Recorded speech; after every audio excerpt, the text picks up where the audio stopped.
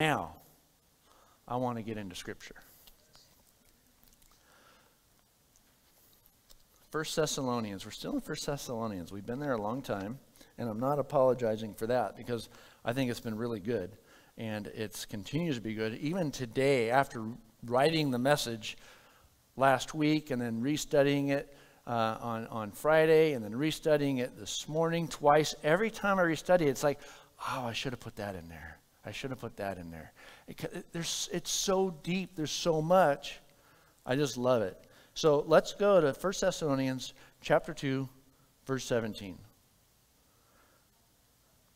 But brothers, when we were torn away from you for a short time, in person, not in thought, out of intense longing, we made every effort to see you.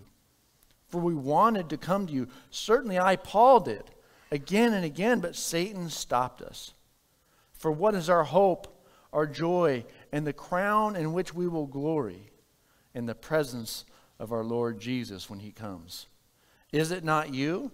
Instead, you are our glory and joy. Or indeed, you are our glory and joy. So when we could stand it no longer, in chapter 3 now, when we could stand it no longer, we thought it best to be left by ourselves in Athens. We sent Timothy, who is our brother and God's fellow worker in spreading the gospel of Christ, to strengthen and encourage you in your faith, so that no one would be unsettled by these trials. You know quite well that we were destined for them. In fact, when we were with you, we kept telling you that we would be persecuted. And it turned out that way, as you will know. For this reason, when I could stand it no longer, I sent to find out about your faith. I was afraid that in some way the tempter might have tempted you and our efforts might have been useless. The word of the Lord. Amen.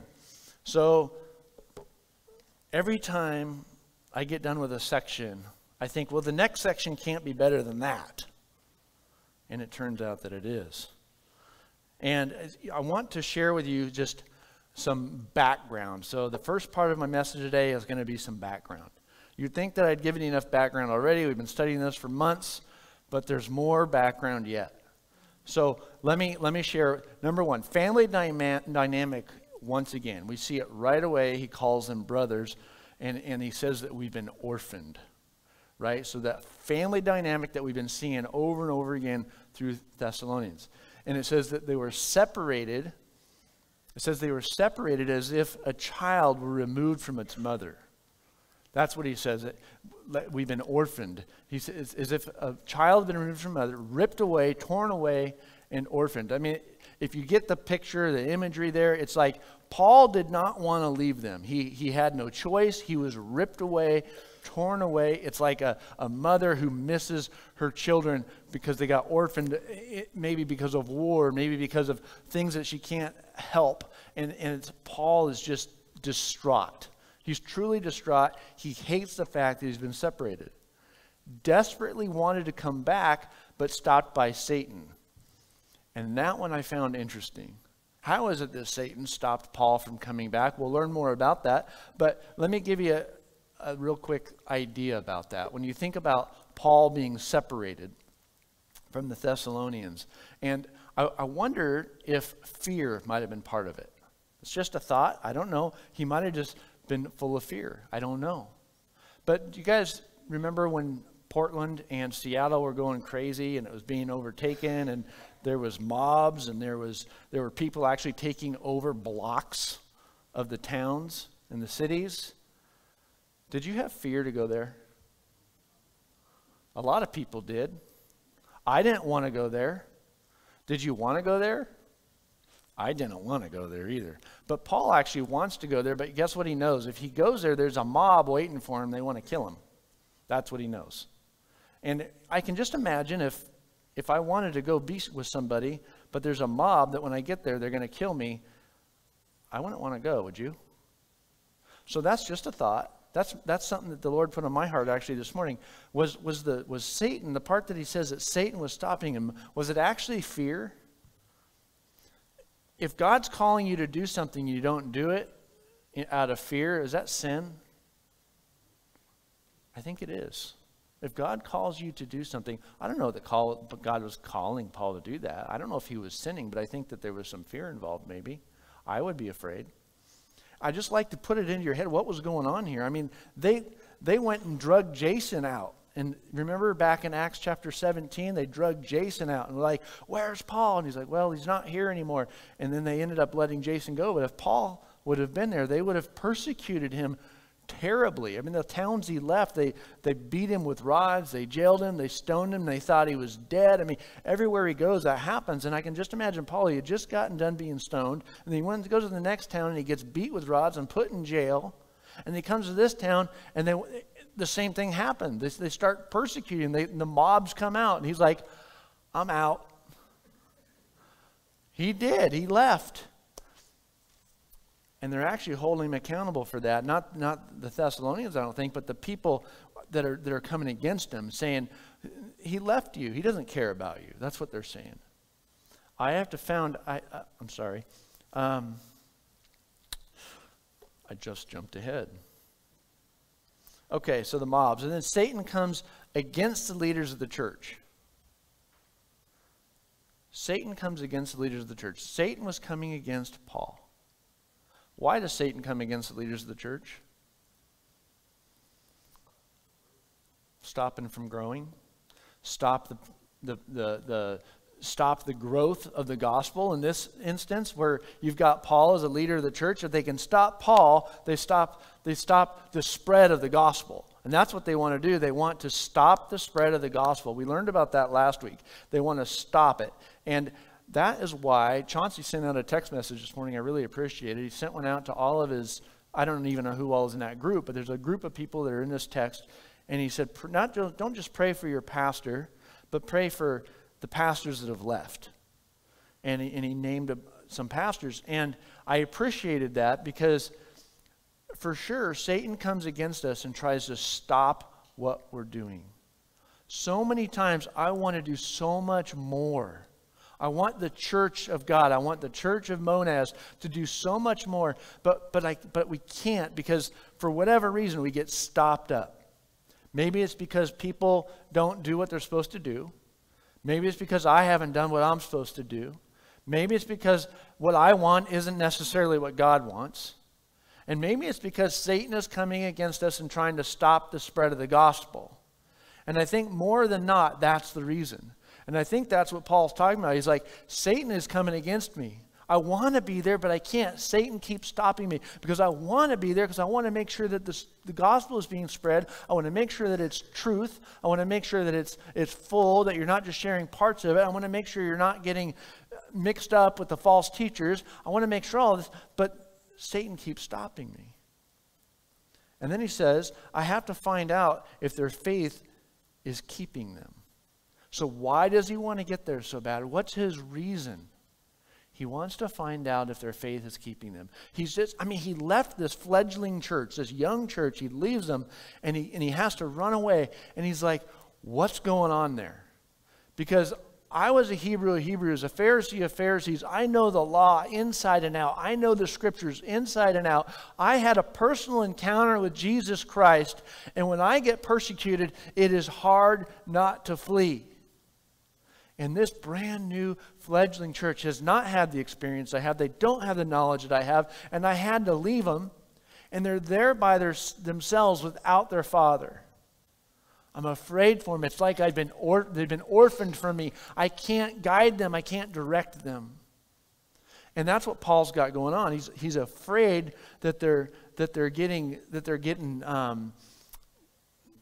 overtaken by persecution. So that's what's going on. The crown of joy and glory is indeed the faith and relationship with the church. He says, my crown and glory is my relationship with you, Thessalonians. And it's your relationship with God. And it's the fact that I shared the gospel of Jesus Christ with you, and it's being fulfilled in you. It's becoming fruitful in you. That is my crown. That's my joy. That's my hope. And I'm frightened that this is being taken from you. I want to get there. I want to get there so bad. So then in chapter 3, verse 2, we see that Paul sent Timothy from Athens even before he wrote the letter. So Paul leaves here and he ends up in Athens, and he sends Timothy away. He's like, he wants to go see him so bad. He can't stand it any longer. And finally he sends Timothy. This is before the letter. He sends Timothy there, and Timothy gets there, and he finds out how they're doing. He has good reports, and he brings it back to Paul, and then that's why this letter gets written, and he sends Timothy back with the letter. So in chapter 3:2, we see Paul sent Timothy, even before he wrote the letter, the first visit back to the young church by the young disciple Timothy. So I want you to picture that.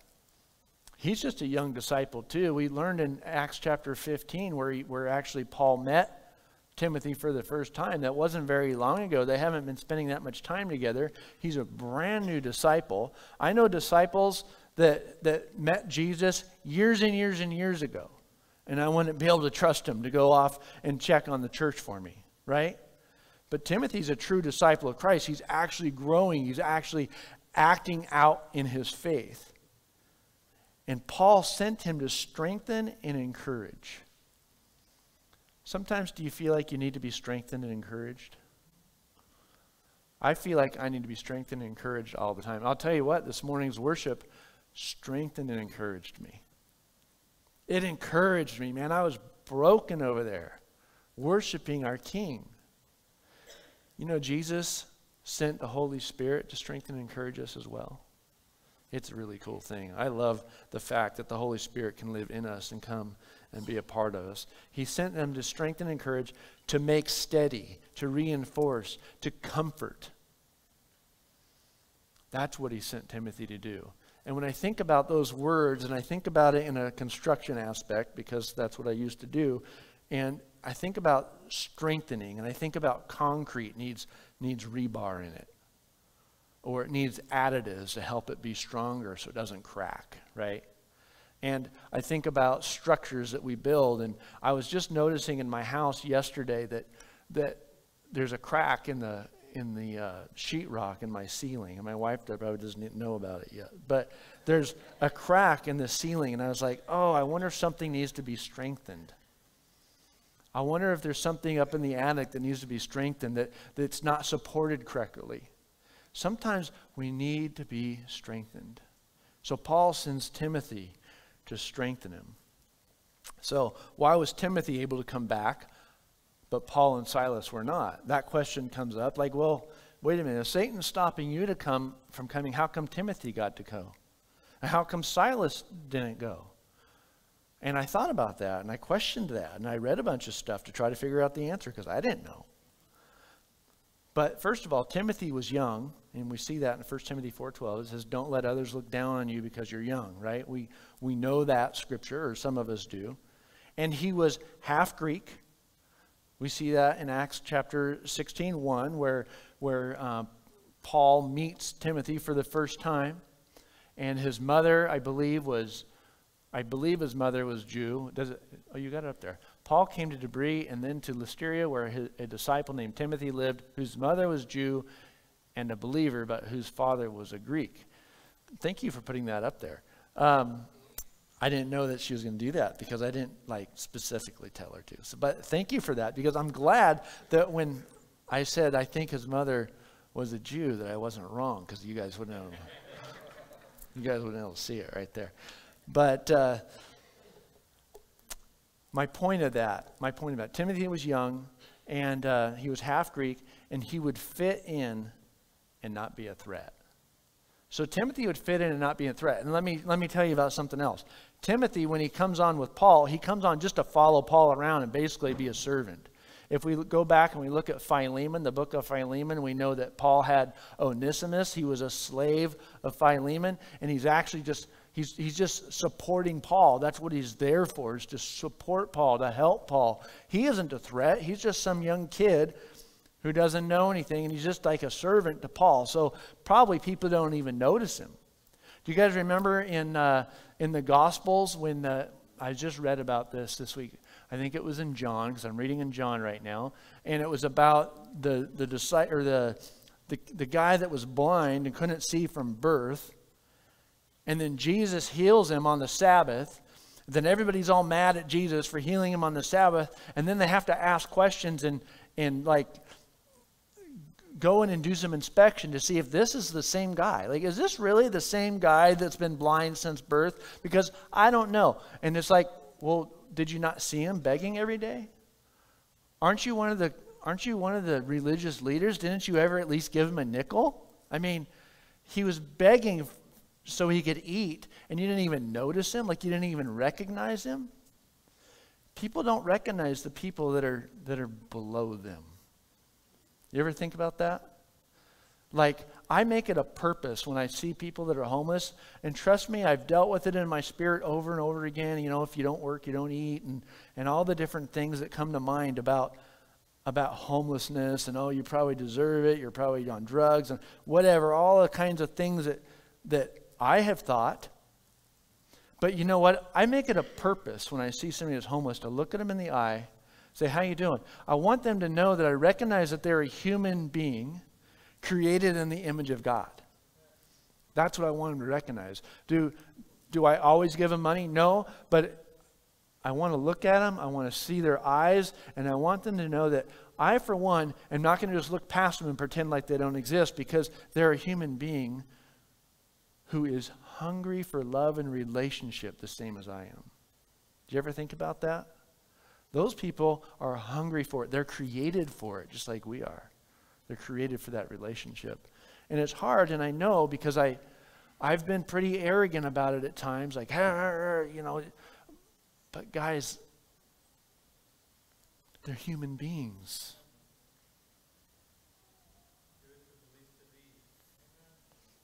Yep. Give to the least of these. So, why was Timothy able to come back? Because he wouldn't be a threat. Timothy was a young guy who went along with Paul as a servant or personal assistant. He likely was not even noticed on the first visit. Timothy was not as dogmatic or forceful as Paul.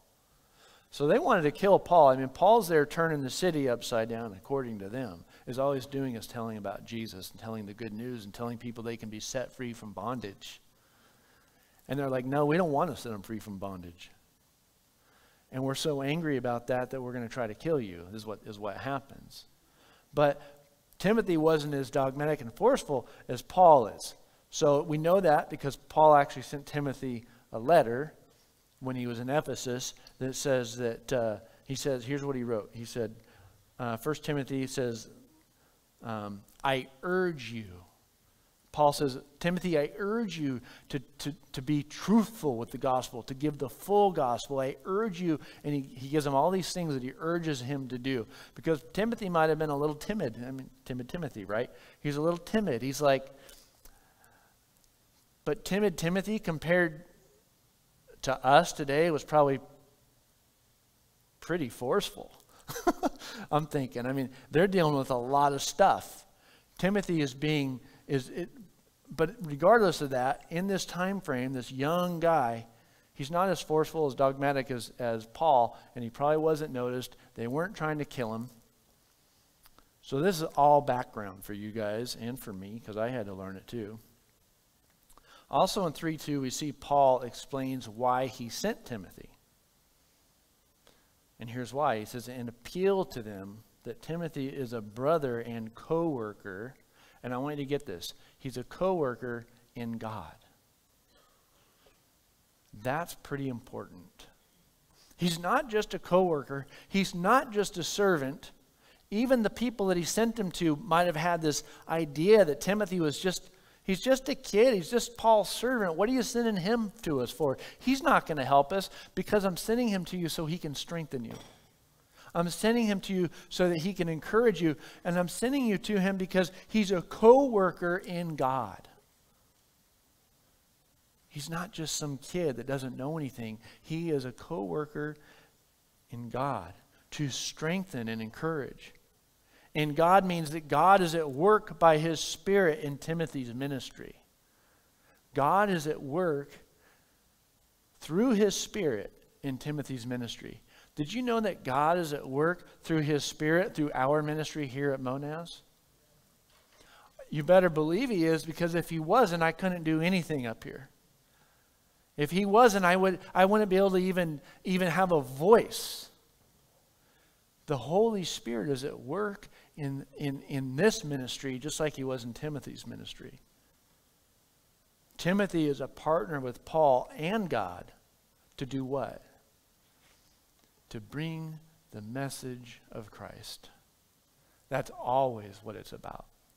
That's even why when I prayed and I talked about the song that we sang that kept on talking about the King and talking about, and correct me if I'm wrong, Tim, but I don't think it once says Jesus' name. Lord, you are good. I agree with that. But it doesn't say Jesus. Because some people make Lord a lot of different things. But we have to use the name of Jesus. He is good. Jesus is good. He is my Lord. Yeah, that's good. So, let's get on with it. Oh, I have a couple of other notes that I added here last minute. Paul is dealing with regret that he's ripped away, right? We understand that. He's dealing with regret. He wishes he hadn't been ripped away. And I wonder, as part of that whole Satan thing, did Jason promise Paul would not return? You know, when I read Scripture, you have to read between the lines a little bit to try to understand the context of what's going on. But remember, they dragged Jason out in front of everybody. And they drag him out, and Jason's defending himself. He's a brand new believer. And I wonder, did Jason promise that, I promise Paul won't come back. He's gone. He's not coming back. So then Paul can't come back for that reason? I don't know. I'm just guessing. I don't know what was happening there, but that's an idea. Did Paul run away in fear? I talked about that already. Is he not coming back due to fear? Man, I don't think so. I really don't think so. Paul was a stud, man. That guy, not much stopped him. I don't know of anything that stopped him. I know beatings didn't stop him. I know stonings didn't stop him. I know shipwrecks didn't stop him. I know even the fear of going to Jerusalem when everybody was telling her, to Jerusalem and then off to Rome, when everybody's telling him, hey, don't go, it's sure death. He was like, yeah. To die is gain. Because I'm going to go and I'm going to tell people about my King Jesus. My Lord Jesus. I'm going to go tell everybody I can find. And if I have to die doing it, I'm going to die doing it. If God wants to protect me, then he'll protect me. If he doesn't, then I gain and I get to go to heaven. That's how Paul thought. So was he afraid? I doubt it. But I always have to think about, well, how would I respond? Just because I might respond in fear doesn't mean Paul did. How would you respond? Like, that's why I say that stuff. It's to get you to think, how would I respond in this? Like, I'm looking at the history, the background, what was happening when this is written, and how would I respond to this? There's people tearing me away. I want to come back. How would I respond? Maybe it was the Lord that didn't send him back because he wanted Timothy to go back so Timothy could grow, because we're always supposed to teach people how to lead, right? I was just talking to the staff about that this morning, because in Numbers chapter 8, it tells the people, he tells Moses that the Levites are only supposed to serve as Levites from the age of 25 to 50, and then they're supposed to retire and only help. Right, Dwayne?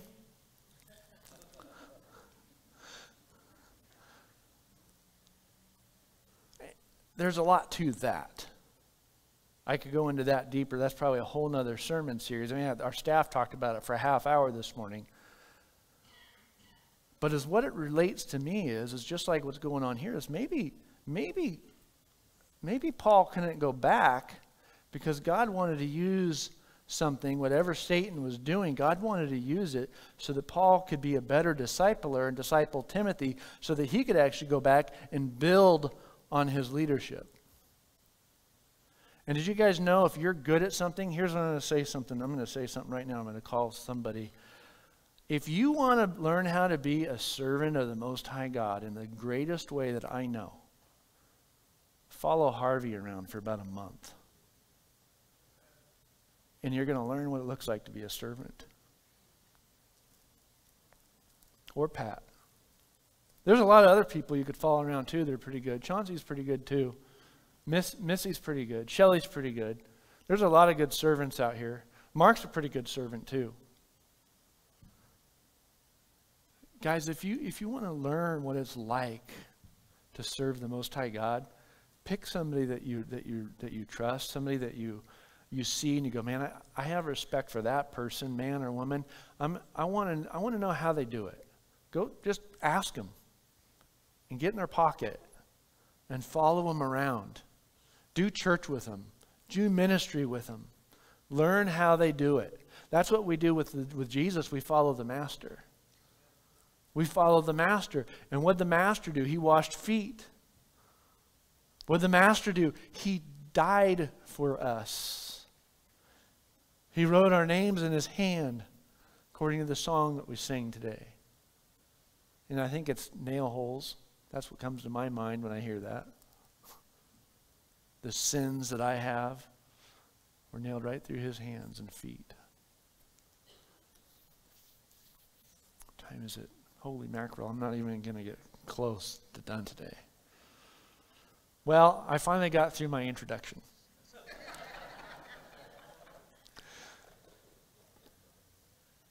Today our message is about the intense, hear that, the intense longing of Paul.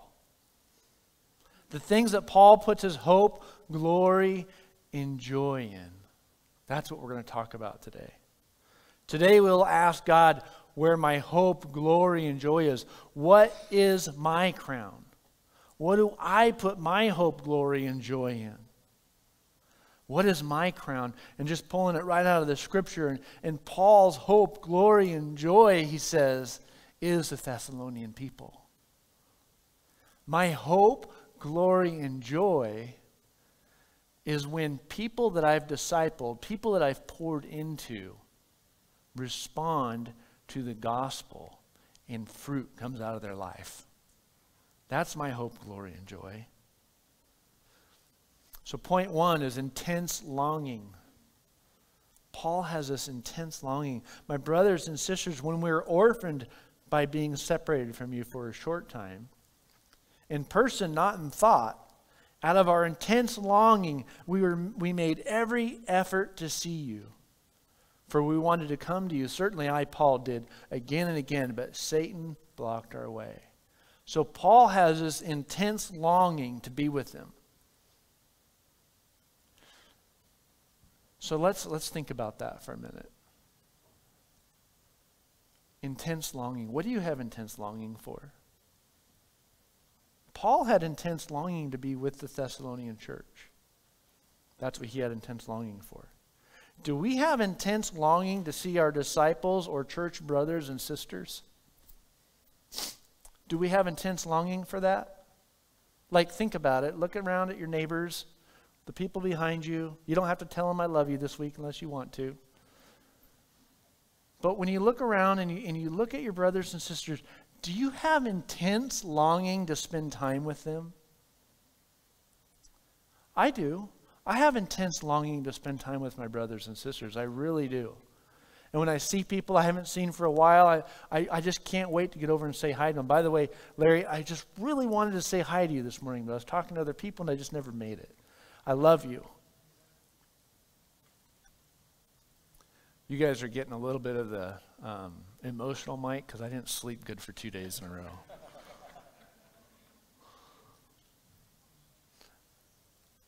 Adopt the ways of Jesus.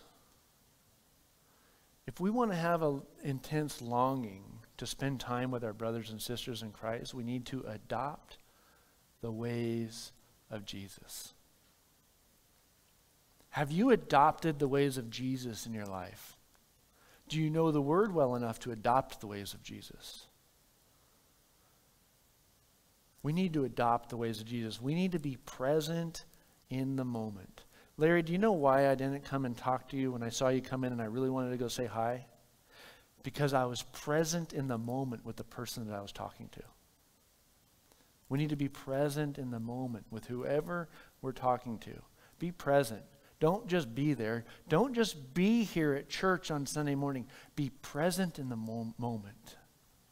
Jesus was present in the moment of everything that he did. Like, he would go and see people, he would talk to people, he would heal people, and whoever he was with, that's who he was with. Even when he was walking in the crowds of people and the lady touches the hem of his garment and she's healed and he feels power go from him, he stops and he's on his way somewhere. And along the way, somebody touches him and he feels power go, and he stops and he says, who did that? And he stops the whole procession. And he just looks at that one person in the eyes, and it's just amazing. Jesus was purposeful about everything that he did.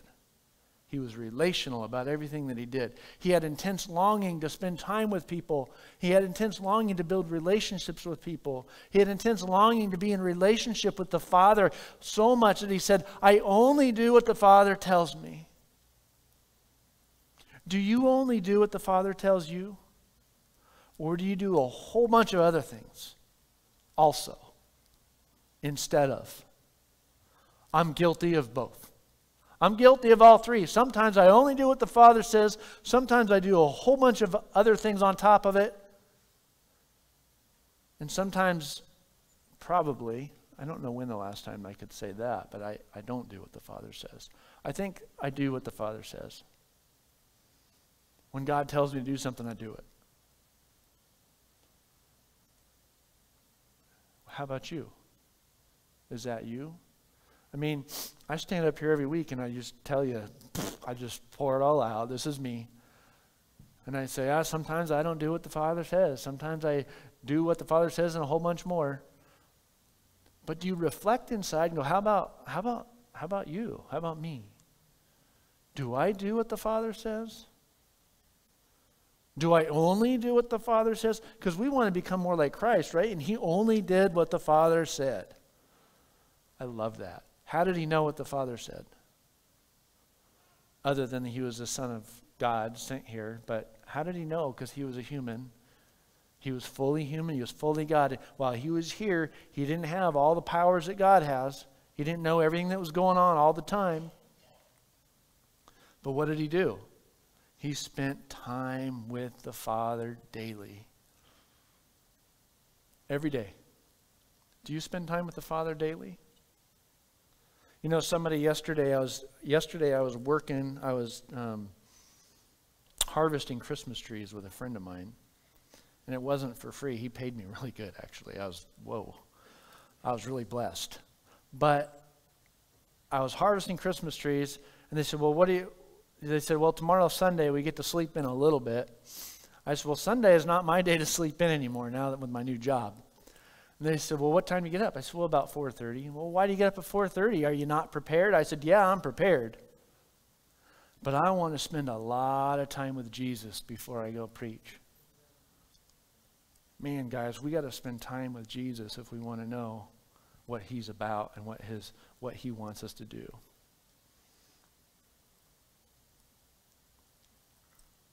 You know, our church isn't Grandma and Grandpa's church anymore. Is that good or bad? I don't know. If it's like Christ, it's good. If it's moving away from Christ, it's bad. That's what I say about that. So you take all those things and you look at them, and every time somebody comes and says, well, I don't like this about the church or that about the church, I listen, and then I go, does it reflect Christ or not? Does it reflect Christ or not? And if it doesn't, then I want to change it. But if it reflects Christ, I want to do what reflects Christ and brings believers to the feet of Jesus. That's what I want to do. And I think that's what our church wants to do. But it's not Grandma and Grandpa's church anymore. Church was not just something that Grandma and Grandpa did. It wasn't just a place they go. It wasn't just something they did because they had nothing better to do. Grandma and Grandpa's church was everything to Grandma and Grandpa. It was their entertainment. It was their family. It was their pastime. It was what they looked forward to. And as I think about that, and I don't know if you guys are getting a hold of what I'm saying, but church to them wasn't just something they did, it was who they were. I think Pastor Steve used to say that. It isn't just what they did, it's who they were. Because everything revolved around church. They didn't just add church when they had time. But everything revolved around church, and church became what they were and what they did because they loved Jesus. And if you go to church because it's your entertainment, then that's the wrong reason. You want to come to church because you love Jesus and you want to get filled up with Him. And I want to get filled up with Jesus. And when I come to church, I get filled up with Jesus. Do I get filled up with Jesus when I'm at home? I do. But it's not the same as when 2 or 3 are gathered. Or 100 or 150 or 175 are gathered. When 150, 175 are gathered and we come and worship together, man, I get filled up. I don't want church to just be something I do when I have time. I want church to be something I do all the time because it's who I am, it's what I'm about, it's what I care about. And the reason I care about it, let me tell you, I care about it because we are about sharing the gospel of Jesus Christ with people. That's why I care about it. If it was just hanging out with people and singing songs, I wouldn't do it. I would maybe when I had time. But it's about sharing the gospel of Jesus Christ. It's about teaching you guys the Word of God so that you guys can go and share it with other people. But if we just receive it and we don't send it out, what are we? We're like a bank account that, you don't get to take it. You don't get to, what does it say? You don't get to take all your treasure to heaven with you or whatever. It's just going to get buried with you. There's scriptures about that says that people receive things and they just go bury it. And God's like, whoa. You guys, you can't just bury the things I give you and not share it with people, not grow it, not multiply it. We have to multiply. That's what discipleship is. So what am I getting at? Grandma and Grandpa's church. They looked forward to being with one another. And what happened? Because it's not Grandma and Grandpa's church anymore. And to be honest with you, I don't think it reflects Jesus as much as it used to. Sometimes I think it does. Some things I think reflect Jesus all the time in the church. But it doesn't reflect Jesus as much as it used to. And let me tell you what changed. Jeopardy. No, I'm serious. I thought I'd get more of a reaction to that. Jeopardy changed. TV changed. The internet changed. VCRs changed. DVD players changed. Netflix changed. When you drive down the road on a Wednesday night and you look in all the windows of people's houses, and if sometimes through the curtains you can see light coming through, sometimes they don't have curtains, whatever, and it's this blue tinge color. It's the TV's on all the time. And instead of reading God's Word, instead of praying, instead of coming to church and helping out on Wednesday with the youth group, we got over 100 kids coming every Wednesday. It's pretty cool. They are hungry for love. And so many people can help, but they're watching TV. They're on the internet. They're doing all these things. Now, let me say this. Am I guilty of watching TV and surfing the internet sometimes looking for things? Yeah, I do it. I relax too. But I don't do it for 4 hours every single night while I eat chips and wonder why I can't lose weight. Right? I mean, I'm just being real. What kind of efforts did we put forth to spend time together?